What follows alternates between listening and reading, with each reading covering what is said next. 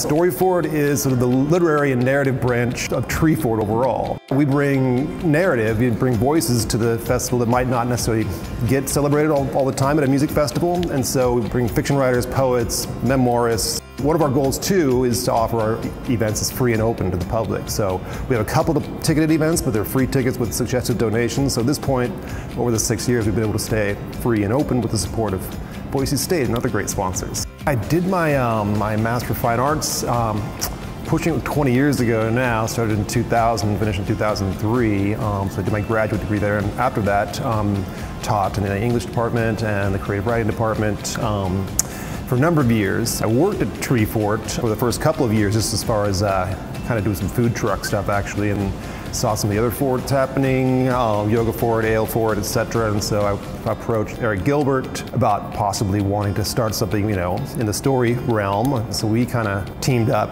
and got a little group together that kind of started it. It was something I wanted to do to get, you know, be more active and bring, you know, some arts to the community, and, you know, having connections with other artists and writers. I thought it would be cool, and I am kind of a gregarious social person, so I kind of took to a lot of it naturally. People should check out Storyfort 2019 because it's exciting, it's cool. It's actually, in my opinion, not like your everyday, you know, sort of literary event. It's part of this larger festival that's super vibrant, and so I think the entirety of our programming kind of collects that and kind of displays that sort of overall energy. And so it's super fun, it's free, it's open, and hear some voices that you might not hear otherwise.